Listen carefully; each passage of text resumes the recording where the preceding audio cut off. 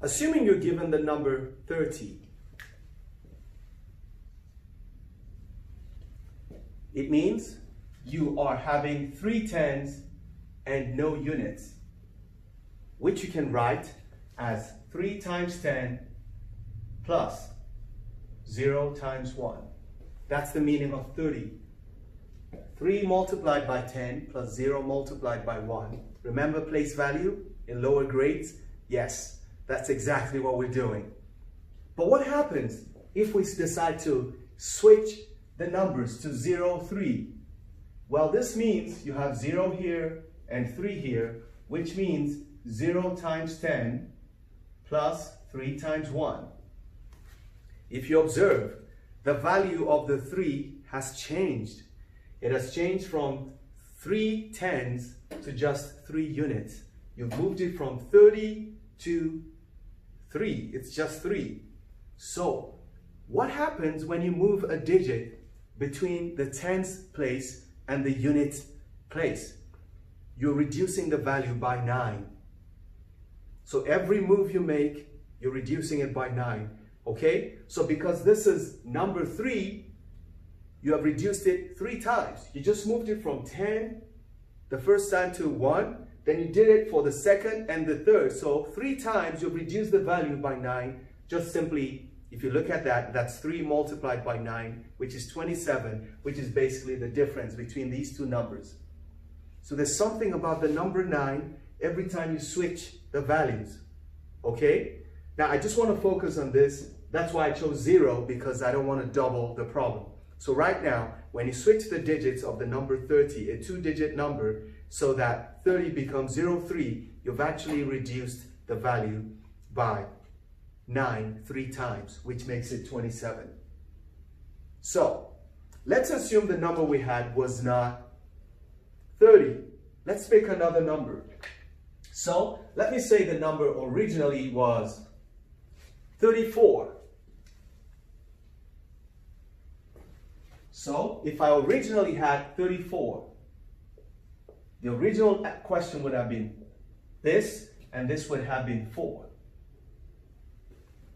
So, and this would have been 43, and this would have been this, and this would have been this. Let's see what just happened. Let's take the 3. The value of the 3 has switched from 30 to become 3. So there's a reduction of 27.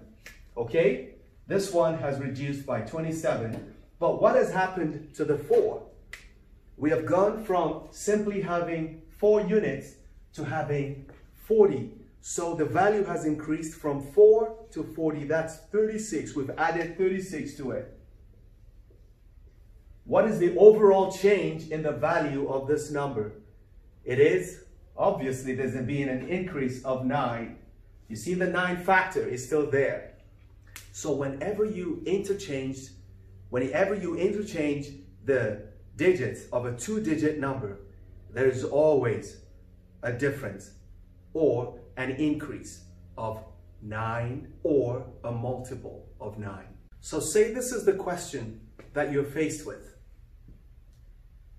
The sum of the digits of a 2-digit number is 7. When the digits are interchanged, the number increases by 45. What is the number? Well, I'm going to show you the quick way, and then I'll show you the actual mathematical way. Okay, so the first thing is to show you the quick way to deal with this. They will always give you the sum of the digits, because that's how you narrow down your options.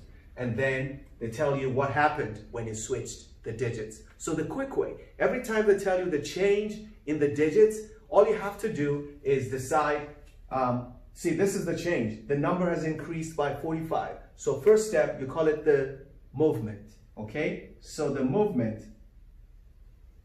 will be equal to 45 divided by 9. Always divide by 9. Whatever the number was, the difference, the increase or the decrease, don't use plus or minus. Just find what the change was. So it's 45 divided by 9. That gives you a 5. You know what this 5 tells you? It tells you the number of steps you have to take to get to the other digit from the original digit. So Give me a combination of numbers, or digits rather, for a 2-digit number that the difference between the first digit and the second digit will be 5. That's the secret to this. So I can make a list, that's 0, 5, or 5, 0, or it could be 15 or 51. You can see, oh no, that would be 16 rather, and 61. Okay, that would be 16 and 61. It could also be 27 or 72.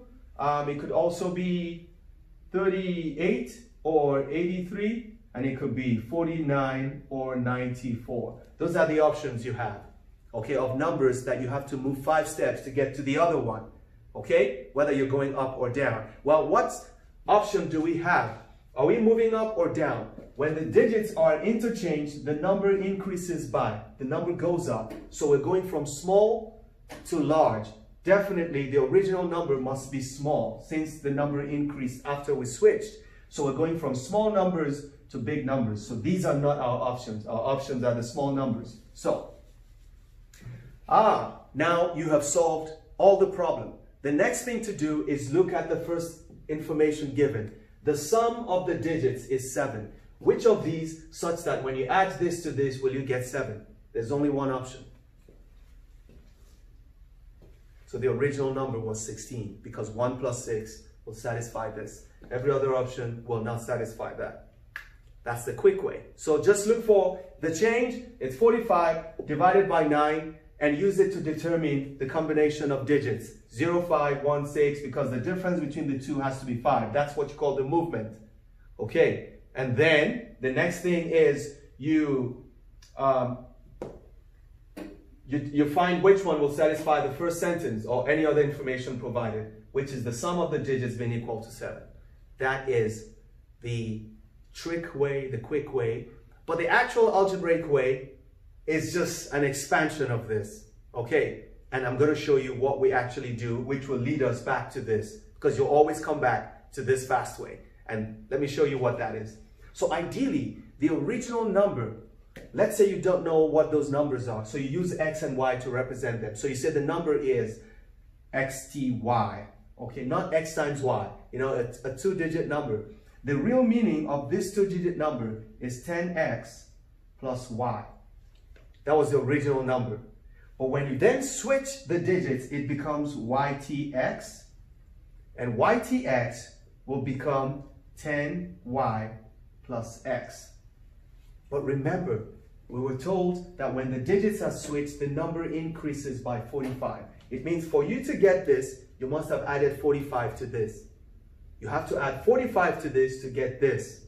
So you can make an equation out of that.